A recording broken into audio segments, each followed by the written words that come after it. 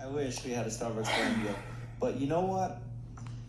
There was a situation in the Starbucks that somebody's going around on all these radio shows talking about how I saw them in Starbucks and I didn't acknowledge them and I turned around and walked out of the Starbucks. That's me. Without even making eye contact with this person because I don't have any respect for them. And if somebody fucks over one of my friends, I don't even make eye contact with them. I don't. Hi, Jeff. It's me, Trish, the person that you can't name. He goes on. We'll keep it going. But hi, it's me, Trish, that person you don't respect.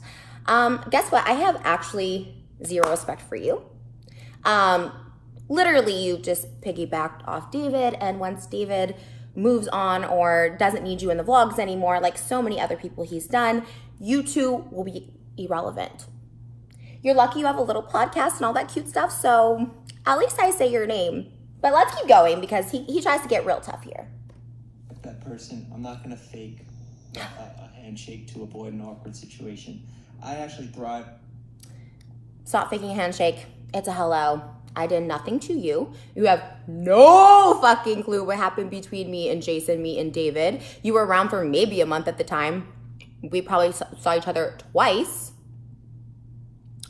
There's no even need to like say hello or anything. But the fact that you left like a little punk, like you left your drink and your sandwich, and you can't even say, maybe you're scared. Okay, like you could at least say my name. Be like, hey, Trisha, you know what? If you said, Trisha, I don't respect you, you're talking about me.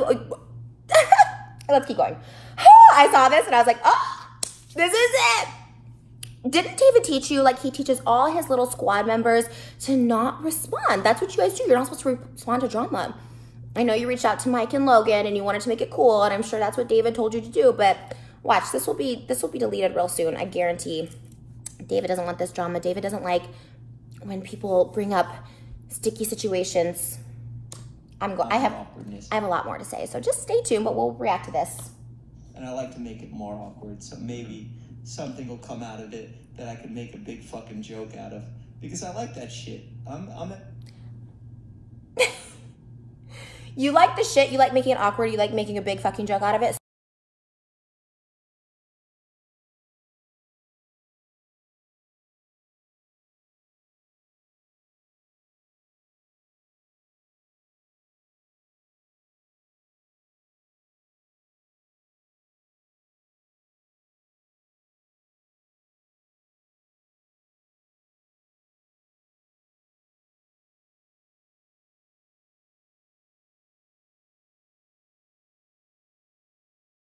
So do I. It's why I talk about it on all the podcasts, because I was like, everyone says Jeff is so tough. Oh my God, Jeff went to prison. He's so tough. Like, I'm scared of Jeff. You left your coffee and your little egg sandwich there once you saw me in a Starbucks. It's not about saying hi. I wasn't like, oh my God, he didn't say hi to me. It's like, you left like a little bitch because I was in a Starbucks that you were in. But he's like, I love making things awkward. Oh, you do? Well, say my name. Say my name. Say it. I love making things awkward too. Say my name. If you really don't respect me that much and I fucked over one of your friends, say my name, Jeff. And don't even get me started. Okay. We're going to keep going. Not me. Look at Jeff. We got a small circle, man. We got a small circle. Mm-hmm. If you fucked over one of my friends, I'm not going to see you out and pretend like, oh, hey, how you doing? Just to avoid that little awkward moment. I'm going to make it more awkward. Because you fucked over my friend. Jeff! I'm so happy someone made a fucking video about this. I fucked over what? Oh, how did I fuck over your friend? Please tell me. Please tell me how I fucked over one of your friends. Are you talking about David or are you talking about Jason? Please tell me how I fucked over one of your friends. Please. I would love to know this. So, did I fuck over one of your friends by, or is it Brandon?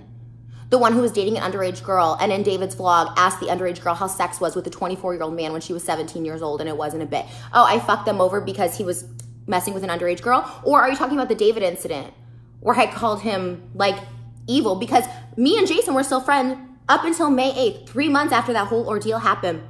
But I wasn't allowed to park near his house because David and crew, he's like, oh, no one can know we're friends because I called out and I called them out.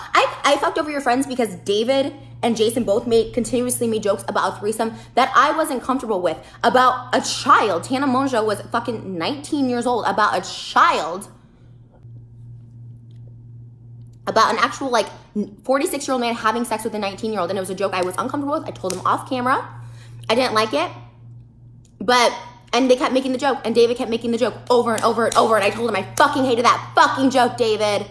And so I called him evil for it because he's fucking evil. He told Jason he had to break up with me because we made a video saying it was fucking David's fault, because that night Tana Mongeau came over. He wanted us to go like in a room and pretend like we were a threesome. Tana was with a boyfriend at the time, and she's like, I'm not comfortable with that. I wasn't comfortable with that. And David kept pushing it like a freaking evil little bitch. He kept pushing it. Oh, come on, go in there. Oh, Jason can just take off his shirt. Or maybe you guys will kiss. No, and we kept repeatedly saying we're not comfortable with that. We don't want to do that. And it never even happened. He had edited it together to make it look some sort of way. Is that why I fucked over your friend? Because I wouldn't let him like use my relationship? Is that, or are you talking about Jason? Did I fuck over Jason, which was also a fake relationship? The minute David told him to dump me, I get dumped. After spending a year together with him and his children and building an actual relationship, or what I thought was a relationship. Is that how I fucked your friend over? Is that why you want to make it awkward and you have no respect for me? You have no respect for me because I stand up for myself, because I'm a fucking girl, because I can say I'm not comfortable with a fucking joke that your friends made at my expense and has zero remorse for. David, and you, Jeff, came to the fucking hospital the night I went to the mental hospital, you dumb fuck. I have said for so long that I didn't want to kill myself. It was an accidental thing, that I took pills and alcohol, but I fucking did that night. And you were fucking there. You guys were all fucking filming and came to the hospital. I told Jason to not come, but definitely did not want David there. And you were in the fucking waiting room as well. David left the hospital today, never fucking said another word to me, and just had to cut me off, and I had to hide. Me and Jason had to hide our fucking friendship, or whatever the fuck we were after, for 3 months because David did not want me in the fucking friend group because I made a video about an uncomfortable incident that happened to me in my relationship. You don't fucking know shit, Jeff. You don't know fucking shit. And now you're gonna just laugh at it? Oh, because I like to make things fucking awkward and shit? I'll talk about you all day long and I'll say your fucking name because I'm not a little bitch about it. Don't ever say I fucking disrespected one of your friends. Your friends have so much shit and blood and dirt in their fucking back pocket on their hands. It's disgusting. Including your friend Todd. And Dom in that group too, sexually assaulting a girl, holding her down at VidCon 2 years ago. You all have dirt. You all have dirty, dirty past and dirty, dirty things happening right now. So don't fucking come for me and say I'm disrespecting your shit. Sorry, I'm sorry. Now, I can't just go around assaulting everybody because then I'd be in jail. Okay, you want to assault me? Okay, go for it. Like, if that's where your head goes, whatever. Fucking cares. It's not the right thing to do. We just like to make things awkward. We get a nice little thing to talk about on the podcast. But I don't know how getting dissed. You like making things awkward. What did I do? Like, literally, what did I do to you? Don't say because I disrespected I fucked over one of your friends. Are you fucking kidding me? Your fucking friends is the reason I was in a fucking mental hospital. That this year has been the worst year of my life. That everybody still fucking hates me. I've been on YouTube 13 years and I'm sure as hell I'm not going anywhere just because I'm like fucking little punk is popular right now. Like, fuck that shit. You are lucky. You are fucking lucky. You're like, suck that teat, Jeff. Suck it so dry because you're fucking 30 years old and you are known as being like a good looking one. You're not funny. You don't get shit on your own. You don't get views on your own. You soak up those brand deals because it's going to last you a year. I've seen it come and go. It's going to last you a year. So count your blessings, Jeff. Starbucks is content for some people. I've heard it on like multiple radio shows now, and I'm getting tagged in it on Instagram. So it's like, why not just fucking come out and say it? So come out and say it. Trish, you fucked over Jason. I would like come out and say it.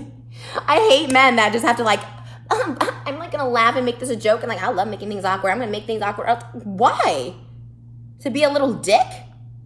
Okay. I remember, ask your friend Jason, because he said you brought it up the next day. Ask your friend Jason. I called him that day and I said, I felt so horrible. I was like, oh my God, does Jeff hate me? Like, why do people hate me? Like, he did, I saw him at Starbucks and he just left. He had like his drink order and he didn't even like pick up his drink. He just like literally scooted out the back. You didn't just pick up your drink. You don't just say hi to me. You don't have to look at me. You can't just pick up your drink in a Starbucks.